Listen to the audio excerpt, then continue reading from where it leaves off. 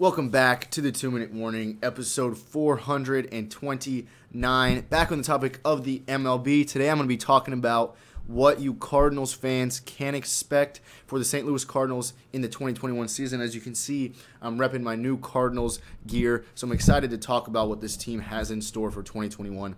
But first, of course, question of the day, and that is, who is your franchise Cardinals leader in slugging percentage? Again, comment below if you know the answer, and if you don't, stick around to the end of the video and we will discuss it then. But as promised, let's start talking about what the Cardinals have in store for 2021. Let's take a look back at their previous two seasons at least. Last year they went 30-28, just above 500, and the previous year in 2019, the most recent full MLB season, they went 91-71. And really over the past decade, they've had consistent winning records for the most part. So this Cardinals team is certainly not a team that we're gonna have to see come from rock bottom up. They've been above average for a while, and I do think that they will be better than that in 2021.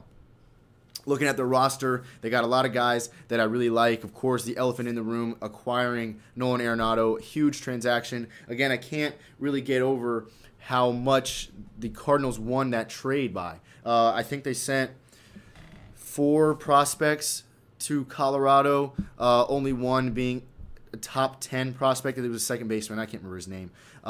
But they were sent. The Cardinals received Nolan Arenado and $51 million. As I mentioned in a previous video, the Cardinals, theoretically, Nolan Arenado's, or not theoretically, it does still exist on his contract with the Cardinals and opt out after this season. So theoretically, he could play 1 year in St. Louis and want out, and the Cardinals didn't have to pay him a dime and still made money still made money from the $51 million that Colorado sent the Cardinals. So they're in a really good spot with Nolan. Do I think he'll want out after the first year?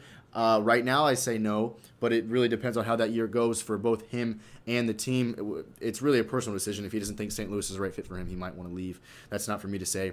But long story short, they won the hell out of that trade. They could, like I said, have Nolan for a whole year for free and actually make money still from the Rockies. So they won that by a long shot. But as far as around the rest of the diamond, at least in the infield, I do like what the Cardinals put together. Starting behind the plate with Yadi in his 18th or 19th year. Saw a video of him today in spring training challenging.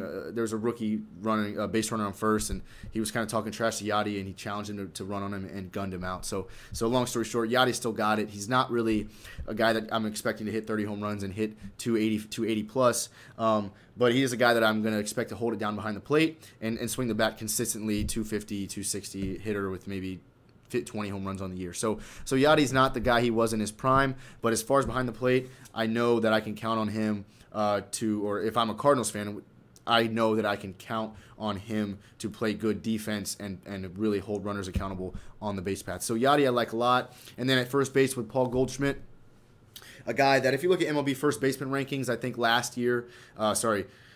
going into this year, he's like a number 7 or 8, and last year he was top 5. So Goldschmidt is a guy, definitely a top 10 first baseman in the league, can really swing the bat, can hit you 30-plus home runs for sure. Probably going to hit 260, 265 plus. So Goldschmidt, a guy that I like a lot, especially since I'm a huge fan of first baseman.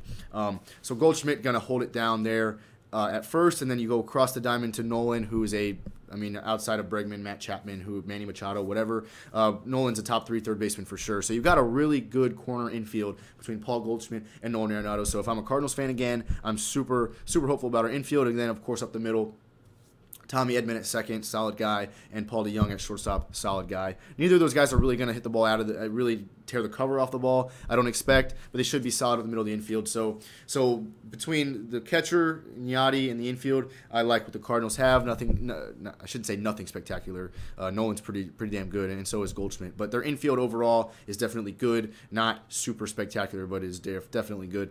The outfield, not a whole lot impressive going on out there. I do believe that in Dexter Fowler, the Cardinals did trade away their best outfielder.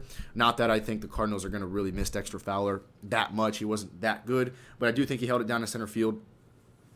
Or in the outfield. I guess he rotated. Maybe he did play center field sometimes, but for the most part, I think Dexter Fowler was the best outfielder for the Cardinals, and now he is gone. So who's out there? Tyler O'Neill, Harrison Bader, actually a Gators alumni there with Bader, and then Dylan Carlson. So not a great outfield. I don't expect this Cardinals outfield to do spectacular things, but they should hold it down pretty well. And then really the two main things that I have holding this Cardinals teams back is depth in their starting rotation, and they're missing a big bat or two, which I've said that over the past several times I've talked about this team. I do think this is a team that, simply put, what can you expect from them in 2021? One sentence: 95 wins and a playoff series win, probably a wild card win. I think they'll go out second round in the NLDS, but I do think they'll win a playoff series and will win 95 regular season games if I'm going to be straight up there, right there. That's really my main verdict. But again, my two things holding this team back is they're missing a key bat or two, and their starting rotation depth is not good. Jack Flaherty obviously didn't have a great year last year. I think his ERA was just around 4, maybe a little over, but last year was a weird season. I do have good faith in Jack Flaherty, a really young, good pitcher. Of course, he keeps his composure really well on the mound. Obviously, he comes out with fire, but you can't really tell that he's just so cool on the mound. I like Jack Flaherty a lot, and he runs his fastball up pretty good. So Flaherty, I think no problem there. Him being your number one, I think he's as good as many other teams' number one in the league.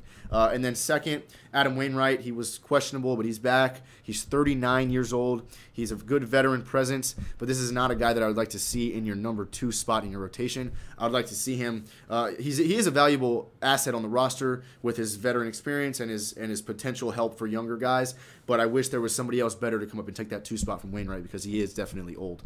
And then I got Kim next, and Miles Mikolas, and then who's going to be the 5th guy? There's a bunch of options. Carlos Martinez, who struggled in the postseason in 2019. I remember that series I think they come out on top. They beat the Braves, but then in the 2019 NLDS, they lost to the eventual World Series championship, the Nationals. Carlos Martinez struggled against the Braves, and that's been in my head ever since, to be honest. Carlos Martinez, not a lot of innings as a starter. He's been out of the bullpen for the last couple seasons, so I don't really have a lot of faith in him as a starter, but he could be good, and he's battling also a back injury, I think. So that's not super hopeful there. And then John Gant, Alex Reyes, and Johan Oviedo, other options for this Cardinals rotation. But the depth of the rotation is not great. And then, like I said, missing another key bat or two. They really need a guy. They need an outfielder, I think, that can really swing it. They don't have, and they need another infielder. I mean, DeYoung is honestly, when you look at the other teams in the NL, the Dodgers have Seager, definitely better than DeYoung. The Padres have Tatis, definitely better than DeYoung.